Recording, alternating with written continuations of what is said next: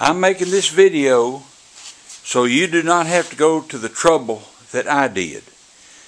My Honda is a Rubicon. I bought it in 2012, and the starter, 2 times it just wouldn't start. When I put it in reverse and pulled on it backwards while it was in reverse, then it would start.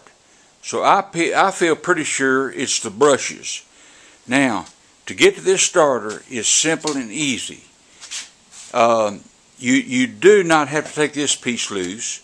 You do not have to take anything loose except for this piece right here that I'm going to knock down. It was already loose, and okay, that piece just snaps into place. And now, here's your starter.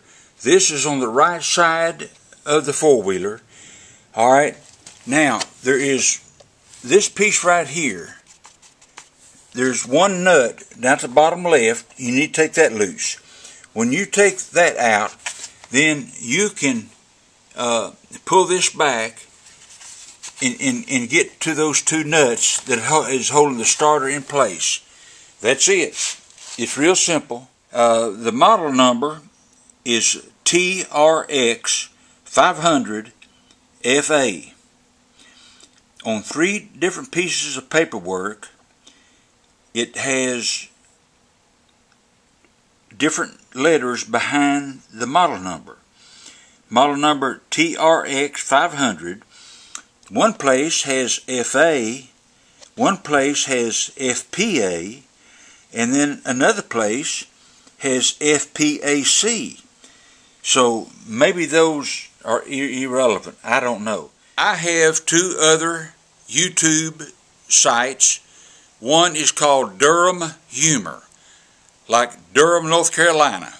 DURHAM Humor.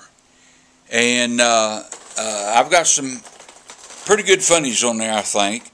Also, I've been a beekeeper for many decades. I'm 80 years old, and I've got a YouTube site that has about 200 videos on it to help beekeepers. And that was my goal in doing that. So, and the name of that site is Walls Bee Man. We live in Walls, Mississippi.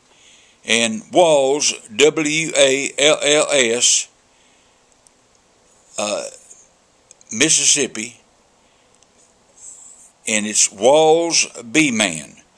And on the humor site, be sure and look up, or you can just type it in Google, Mississippi Squirrel Gun. Be sure and look that one up if you don't look any of them up. Y'all have a good day, and I hope I helped you. Bye-bye.